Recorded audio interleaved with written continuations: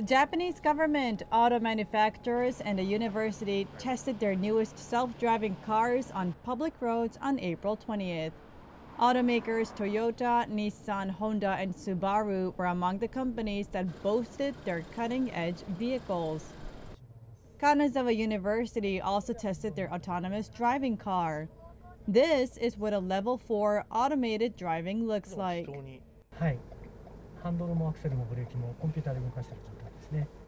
The car is equipped with radar sensors that can detect other vehicles and people. It can also predict their movements and decelerate the car.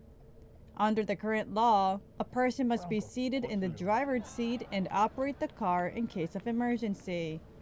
The government will partner with academia and private industry to work out regulations for practical use of Level 4 autonomous cars by 2025.